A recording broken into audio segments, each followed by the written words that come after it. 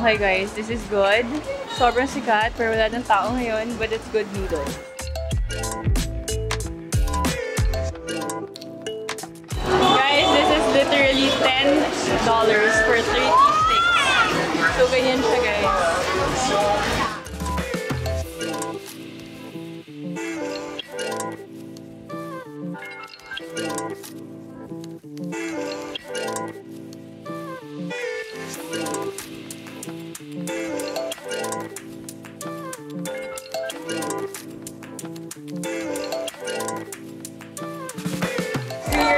The DongMen City area, food area siya. Ito yung mga exotic food, scorpion, mga ipis, cockroach, hindi mo bet. Ito parang masarap to. So we're just going around. 30 lang siya. 4-6. 4-7. Oh, 4-7. Grabe. Ang dami pagkain. As in, you're super surrounded, pero feeling ko sobrang kang mangangamoy. Uy, may mga eggs pa sila.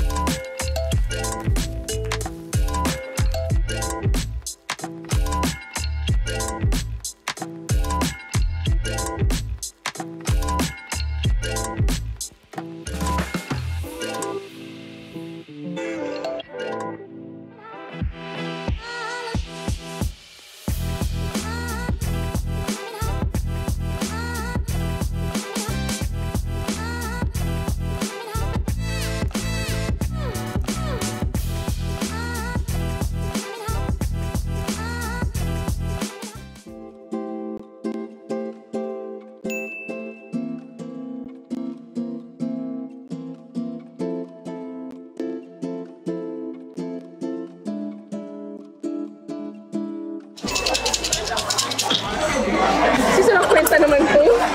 Kasi it's joke time! Ano yung kapilan? So, damihan ka daw kumain para hindi daw ako mahirapan sa trabaho.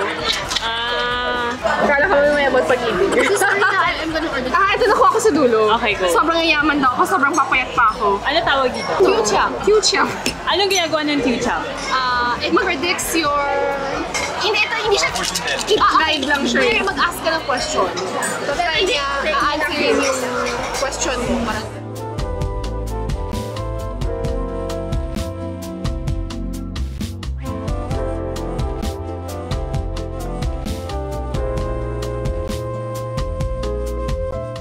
Hey guys, so far we're having our dinner. Masarap yung mala na seafood. It's better if you have rice na star. So this one is the soup.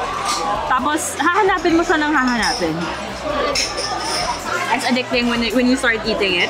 So we got like a big bowl. Pero hindi namin kinuha yung sobrang laki kasi baka hindi namin huubos. But we're still quite full from lunch. Yeah guys, ang sarap talaga nito. It's also one of my favorite dishes. Pero guys, this one, the shrimp one that we just tried, ubos na. Ang sarap. It's a must-try dish whenever you guys are gonna go here. Tapos, ready to lang siya for 4. Ay! Hindi kumain! Apat na siya. So yeah guys, ang sarap. Tikoy. Hongtang supa. Okay, try tayo. This is brown sugar on top. Huwag yun nakapakinggan, kakain na lang ako. Tingnan, hindi mo kailangan hawakan yung plato, hindi na makita sa video. Guys, masarap siya. Masarap daw. Kasi matamis. So this one guys is coconut dessert. So since we're eating something sour and it's very mala, so sobrang siyang maanghang. May peppercorn kasi siya, so medyo nag-sting siya sa dila. So to balance it out, nag-order kami ng parang, hindi siya parang, dessert siya, na malamig, pero hindi na siya ganun kalamig ngayon kasi kanina pa namin in-order. So susubukan natin siya. Meron siyang coconut, watermelon, sago, and some jelly. Sarap daw with this. Sis, ang sarap ng dessert. Yung hindi ko lang orderin ulit ito. Lahat orderin ko ulit. Ay guys, hindi siya coconut, almond siya. I'm mistaken. Masarap. So yeah guys, ang sarap ng aming dinner today. It didn't disappoint. Magpapamasahe kami tonight. We're gonna go to a massage place. But instead, we're gonna be... KTV! Ano yung TV in Chinese? KTV. KTV ko ba? Chongki. Charles, what's KTV in Chinese? You shouldn't pronounce it as KTV in China. It should be pronounced as KTV.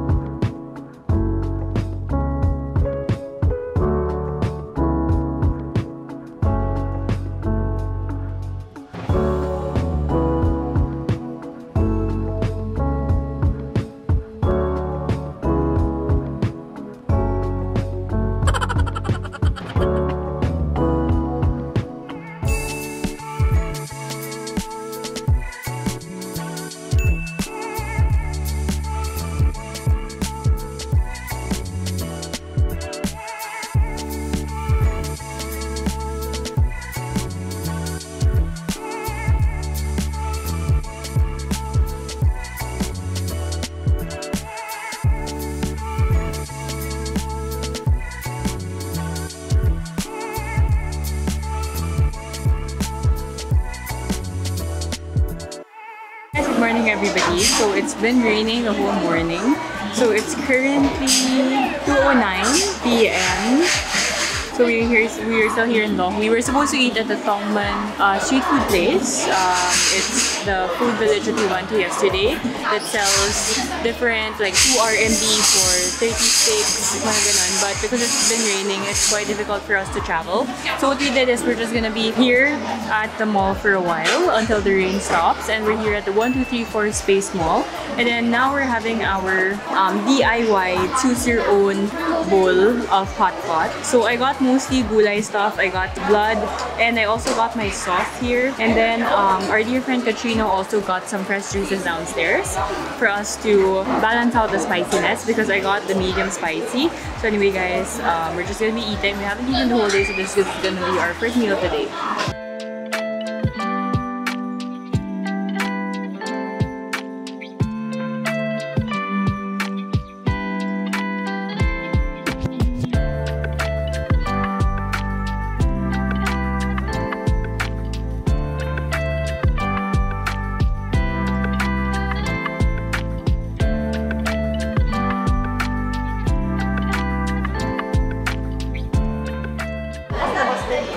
Sino kasi kumanta ng karaoke kahapon?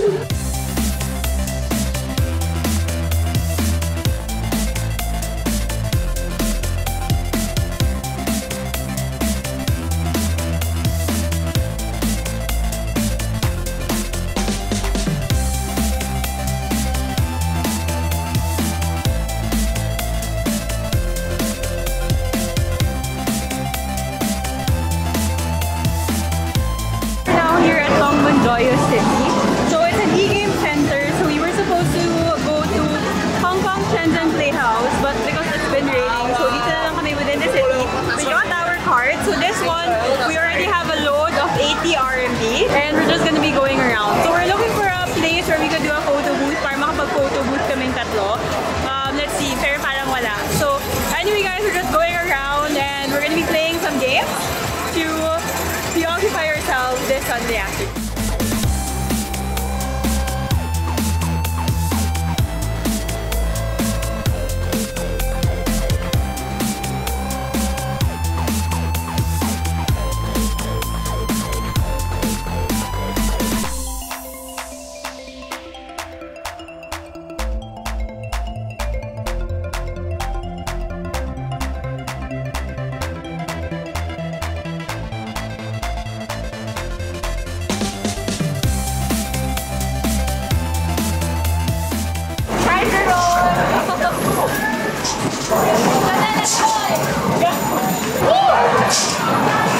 How was your first pagod, but it's fun. Sharon, I made you proud.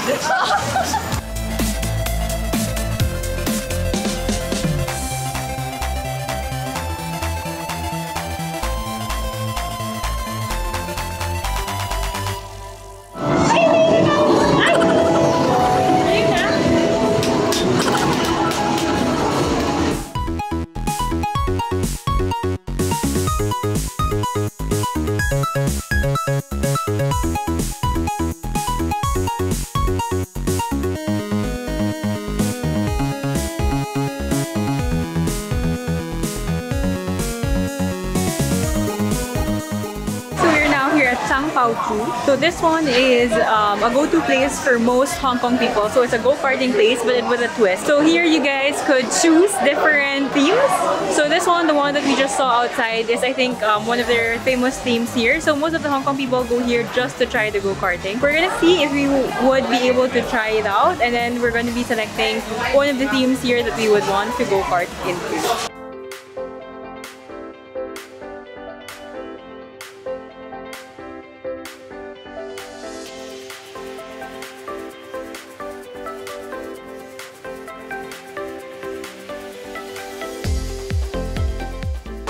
We're here at the go-karting place. 你们也可以在那个，然后差不多时间再回来这里玩就可以。40 minutes pa.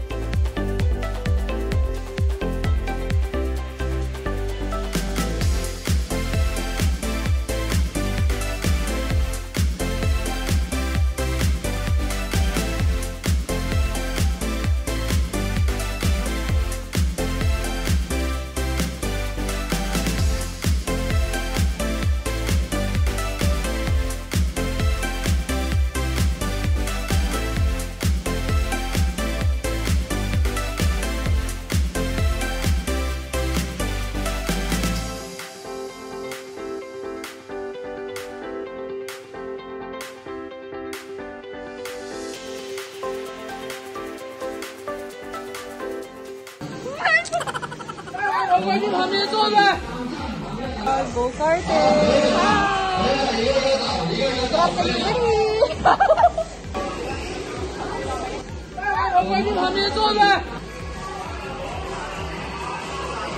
Guys, we just finished our go-karting experience here in Shenzhen. So how was your go-karting experiences? It was amazing. Amazing, tiring a little bit kasi mahirap pag mabangga ka, but you need to be a little bit masakit talaga faster. pag nabangga ka. Sobrang sakit. Pero it was a good, fun experience. Kailangan mabilis yung ano. Yung takbo mo para hindi ka mahabol. And hindi ka mabangga. Kasi pag nabangga ka, medyo masakit siya. Masakit siya sa ulo. But it was a fun experience, guys. Recommended. We're now here at Sun Plaza. We just finished our time zone / go-karting session this afternoon.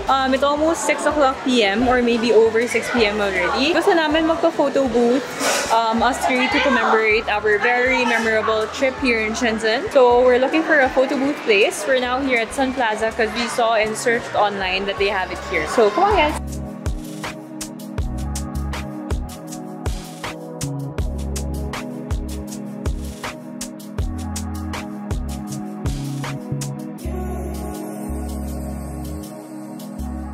Guys, we just finished our cute photo booth session. We are now here at 1 Avenue Mall. We're gonna be having our dinner at Hot Pot place.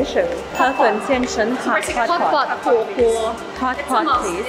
It's a must. Okay, yun nga. So, ang sarap kasi so far lahat ng kinakainan namin is yung mga na-research itong beautiful ladies beside me and mga must food places to eat siya here in Shenzhen. So, ang saya because we go out of DongMen as well. But inside within DongMen area, ang dami din yung street food. Sobrang convenient yung location where we are staying. So if you guys are planning to go here, although Shenzhen is really big and really beautiful, marami pa siyang other places to go to. But as a start, it's a good place to go to. DongMen is a good place to go to because yung food, shopping, and then accessibility, playing, dun nga yung may mini time zone kami. Hindi nga siya mini eh. Sobrang laking time zone. KTV meron din. So sobrang complete na siya within that area. So if you guys are planning to go on a short trip here, DongMen is really a good place to go.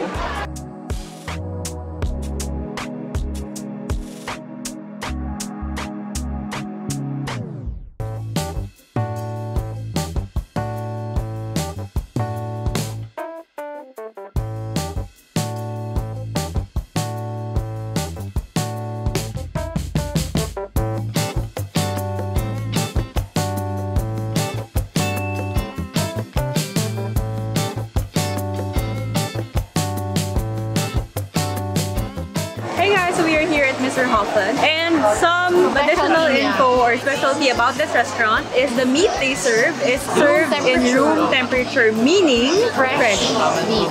Versus yung usual natin na kinakain, which is always frozen. So that's what this restaurant is quite known for. So actually, yung pila namin sa labas, it wasn't that bad. We did online booking while we were at the station on the way here. So yun, mga 30 minutes nga. We're sitting by the bar area kasi pag mag-wait pa kami for a table, medyo mas matagal, 1 hour. So anyway, we have our own pots here on the table. So I'm excited to eat. And they also gave us some free food kasi nag-antay kami for more than 30 minutes.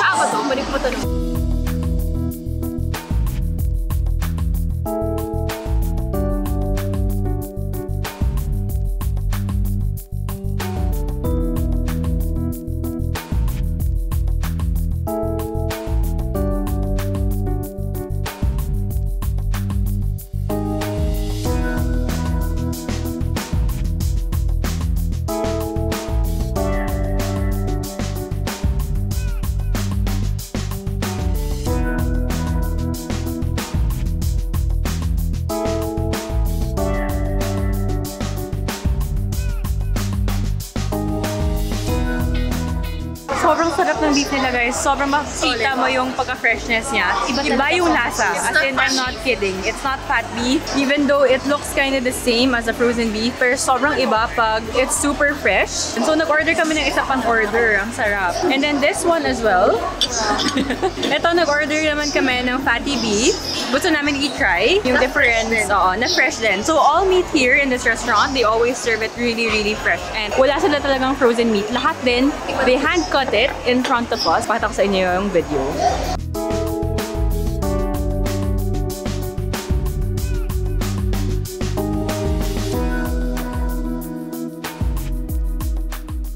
now back in our hotel here at DongMen area. So earlier today, they also gave us this free chair where you could put your phone on top so that you could vlog easily.